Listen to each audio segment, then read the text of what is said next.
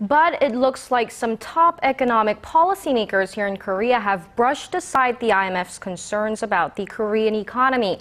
Bank of Korea Governor Lee Ju-yeol says that a drastic hike in U.S. interest rates is unlikely, saying the U.S. Federal Reserve is fully aware of the possible impact of the move. Korea's Finance Minister Choi Kyung-hwan also says only a limited amount of capital outflow will occur in the country, even if the U.S. raises its key interest rates, saying the Korean economy is different from that of emerging markets.